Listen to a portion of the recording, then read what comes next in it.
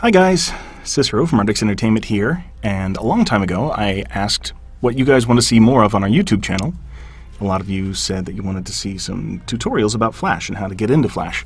So I'm going to give you a really quick and dirty, very simple, basic intro to Flash. We're going to make a little throwing star, Shuriken. But first I want to get into some of the differences between raster graphics and vector graphics. If you've ever worked with Photoshop, then you probably know that raster graphics are what a lot of people think of as just like pixelated graphics. This is a raster graphic, and blown up, you can see it gets crazy pixelated. Which is okay, sometimes that's what you want, especially with like Minecraft-style games where they're showing a lot of 8-bit, 16-bit. But if you want a nice, clean something, anything, vector is the way to go, and Flash is a vector program. The difference here is that no matter how far we zoom into this, it will not get pixelated because it uses points to draw with math. See? No pixels. I'll show you what I mean by drawing with math. Each one of the points here in this thing, I made it a little earlier today. Yes, for those of you who recognize this is the Brightfall Commander set, and I've adapted it to go into Adventure Quest Mobile, so you'll see this in there. Dage originally did the art, and I had to do things like back shoulders, a back leg, because, as you know, in Adventure Quest Worlds, it's all black back there. So, all right, if we use our sub-selection tool like this, we can see a lot of every one of these dots is a control point. It's basically a vector. The more of these vectors that you have, the more detailed, the more curves, it can look nicer, but it also bloats the size of the file, especially if it's an SWF. If you're playing something in Flash, like Adventure Quest Worlds, if you have a file, a weapon, an armor, something like that, with a bunch of these vectors in it, then it becomes a very large file. And the more large files you transfer, the more expensive it becomes, because your bandwidth bill increases. So it's always a good idea to try and keep your vectors low. So let's see how to do that in a brand new program. If I wanted to, I got my hotkeys here. Z, X, and C. Z is my selection tool, X is my line tool, and C is my pencil. If I wanted to draw a big, stupid derp circle like this, that's great, but it's awful, and the vectors are all over the place, and if I wanted to, I could use the selection tool here and try and like bend it into shape to make it look more like a pretty circle. More advanced technique, excuse me, I could use the smoothing tool, which I have bound to Control I, to smooth it out and make it more of a perfect circle. But it would take a really long time, even still, to get a perfect circle. If you want a perfect circle, just use the oval tool. Here's the oval tool. If you want it without a fill, just come up here, no fill button. Hold down Shift, it makes a perfect circle. Let go of Shift, oval, circle, oval, circle, oval. I can explain the differences between circles and ovals, but if you don't know that, you should not be watching this tutorial. You should be in elementary school. Okay, so now let's make a shuriken. First, we're going to need a box, a perfect box again. Square, rectangle. So let's make a perfect square. And right now, I think I have I'm going to select the entire thing. Your selection tool is handy because if you want to, you can take your rotation point. Here's the rotation point for the object, and I can rotate it right around that thing. Or I can shift the rotation point to like down here in the corner, and then it rotates around the rotation point. So no matter where you move it, that's where it rotates from, which is why, like this guy, going back to him as an example, his rotation point is, or should be, up here in the shoulder, and it's not. Look at that. So if we want to move his hand right here, then hey! Yeah, that's broken. Okay, so we actually want a perfect diamond, not a perfect square. Thankfully, I have my snapping turned on. See how it snaps? Click, right into place. Snapping's up here in View, Snapping, Snap to Objects, or just Control-Shift-U. You probably want to memorize that one. Let's bisect it. You see, snapping again. You don't have to have it right on the point. It kind of knows where you want to go. Alright, now we have a kite. Now we're going to make our shuriken shape with some circles. They're not actually squircles. That's a new term that Artix is using for things like squares with rounded edges. Okay, that's good. All right, paste in place, which is going to be one of your best friends. If you can Control-C to copy and Control-V to paste like you do in any other program, but if you want to paste in place, Control-Shift-V puts one right exactly where you copied it from. So lining them up is very, very simple. If we selected the circle right here just by double-clicking, it would pick the entire thing because the line weight is exactly the same, so we have to be careful not to do that. That's better. Well, not quite. Yeah, good enough. If we wanted to shift the line weight, we could select the entire circle, go over here to Properties, and here's our line weight controller, so we can make a big, fat, dumb circle. But we don't want that. We want everything roughly right here. Although, here, I'll show you something else that's cool. If you change the color of whatever it is that you're doing, like lines, here's your line color, here's your fill color. And if I wanted to make some, oh, really? No, just be 1.0, okay? Thanks. All right, so if I made a bunch of circles like this, and I felt like I wanted to, I don't know, I use this a lot when I'm doing vector art and I have to make a lot of changes, and then I have to get rid of a lot of the lines that I was using. I will take my pencil tool and just draw a line through all of them that are the same color, and then I can just select it once, delete, and it gets rid of everything of that color. So pick yourself an editing color. Okay, let's grab our circles, paste in place, go down here. Again, don't expect to be super fast at this from the outset. I've been working with this program for like more than 10 years now. So, color, black, black, black, black. All right, too much black. But that's okay, because we're about to pull our lines out, and there's our general shape of our shuriken.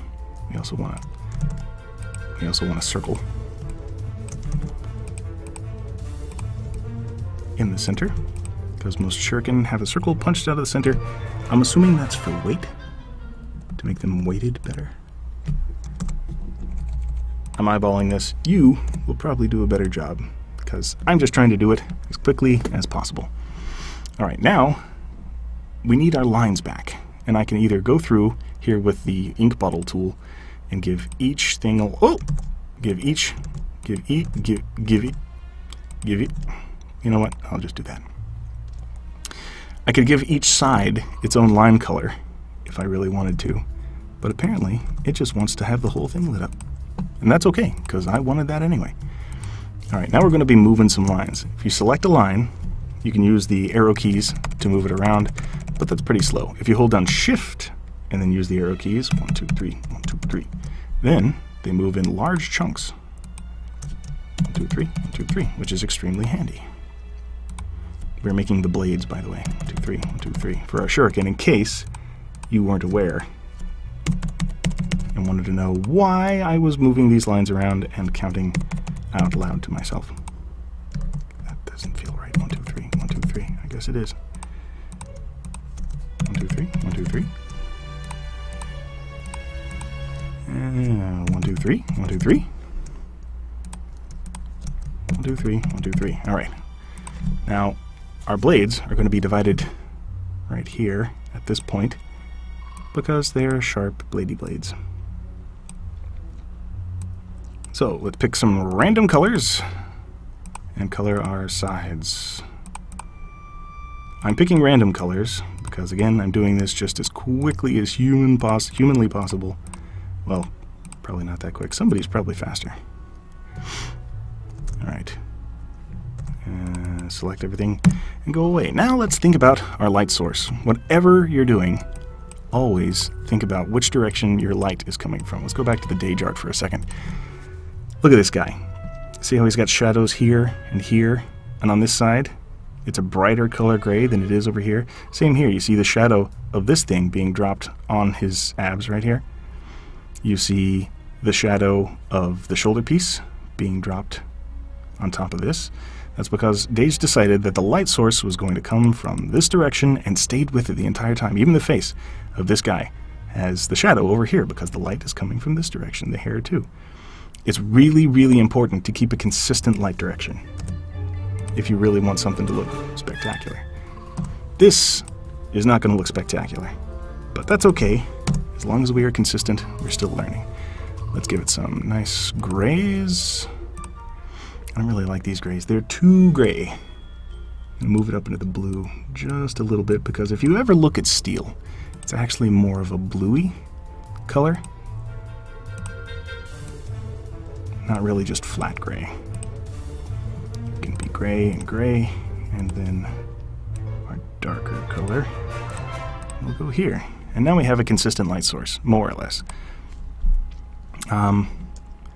Still kind of flat, so let's add a little bit of shine. There's a couple ways to add shine. It really depends on the shape of whatever that you're doing, and it's really, really important. This is the most important thing I'm going to say in this entire tutorial. Draw from reference. Don't just make stuff up in your head. If you want to draw a shuriken, I'm just doing this because I've done it a million times before and I know what a shuriken looks like. But if you want to draw a shuriken from what you know what it looks like, make sure that you really seriously draw from examples first. You want to know what the shuriken looks like before you just dive in and start doing stuff. So let's make a line, bend it. This is kind of the standard way that we have been doing shines for quite some time. And it really depends on what it is that you're shining up. Hopefully, one of the other guys, one of the more talented artists, I'll get them to do a real tutorial for you guys instead of just a quick and dirty how to use Flash. If you can get your hands on Flash through some method or another, I'm not saying you should steal it. I'm just saying that if you happen to come across a copy that is maybe, you know, older and closer to free, it's a good thing to practice. This won't be a shine, this will be a little shadow. Okay, better, still flat. Another way, if we wanted to do shine, would be, let's zoom in on this guy, highlight the edges.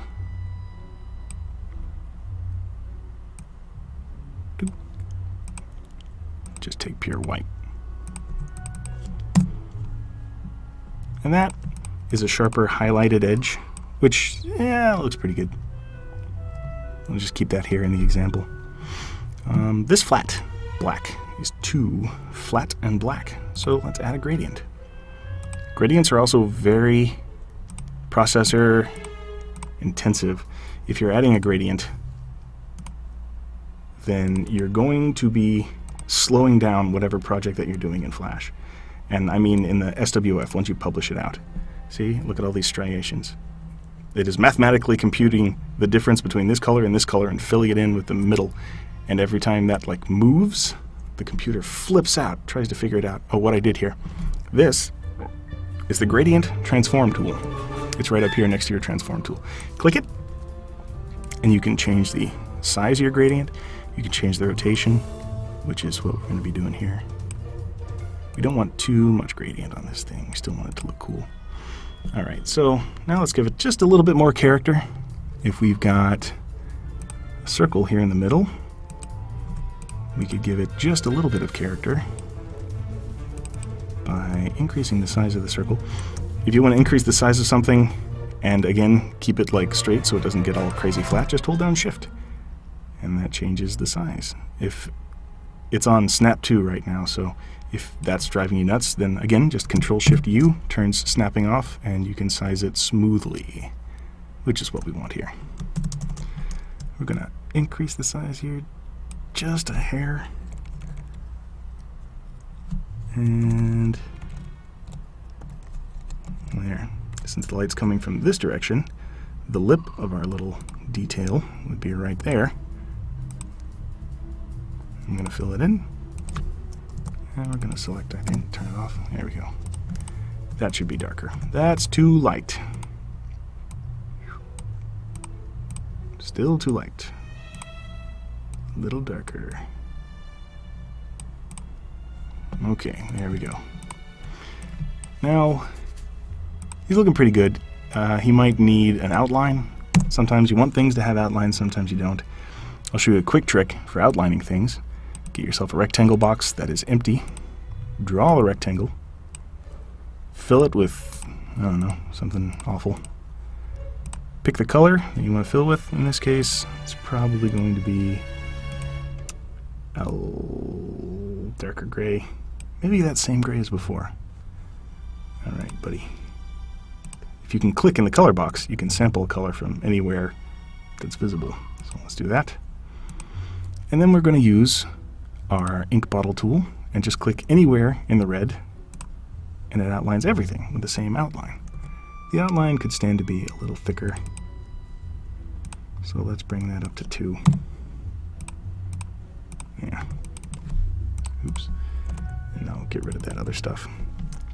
And again, if we want to add a little bit more character, we can add a little chink taken out of the blade here. Not too big. Like someone with a katana deflected it a long time ago, and it took a chunk out of it. You got to be careful, especially without clipping, if you don't have your clipping on, because you might end up accidentally selecting like the entire thing, like I just did. I had the whole color section here. He'd be darker, right? So let's sample this darker color from earlier. Fill that in there. Take out the lines so it's only on the outside. Okay. Zooming. If you have your zoom here, you can either put it on enlarge or reduce, but if you keep it on enlarge and you hit Alt, it changes it to reduce. So you can zoom in or you can click to reduce. But here we go. There is our Shuriken. We could change it into a movie clip so we can reuse it over and over again by selecting the entire thing. Let's hit F8, make it a movie clip, call it star. And our rotation point's right here in the center, so it can fly wherever you want it to. There you go. That's the long and short of it. If this was fun, go ahead and like it. If you want to see more stuff like this, go ahead and subscribe to the channel. If you have any ideas for other things that you want to see, go ahead and leave it in the comments of this video, and we'll see you next time. Bye.